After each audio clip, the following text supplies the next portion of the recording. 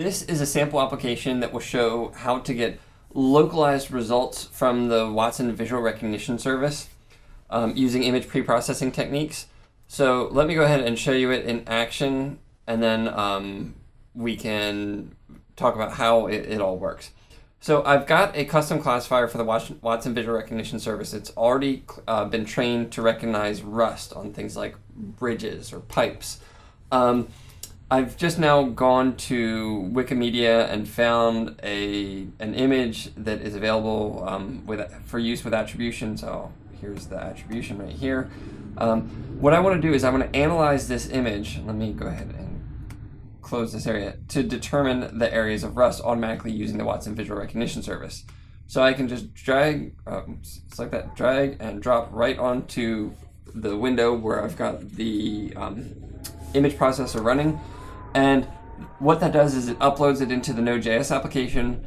Then it runs a pre-processing technique on the image. So it takes that big image, which is a 12 megapixel image, and breaks it into 200 by 200 pixel tiles. And in near real time, it takes all those individual tiles and then sends them to the Watson Visual Recognition service, analyzes each one individually. And once that's complete, we'll be able to show the result. Now our analysis is complete, so let me scroll down, and you can see the areas in red are the areas where the Visual Recognition service has determined there is the presence of rust.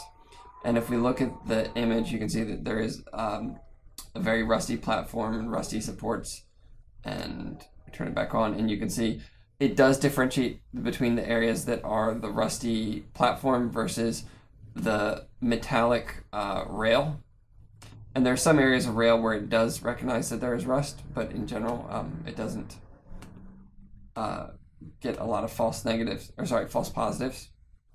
How this works is the image is uploaded to the local Node.js server. It uses graphics magic libraries to break it apart into smaller images. Each individual image or tile is sent to the Watson Visual Recognition service. Then, as the analysis takes place in real time, the results are being sent to the browser using a Socket.io WebSocket, so that it basically streams the results back to the browser, and then we can visualize it as soon as that processing is complete.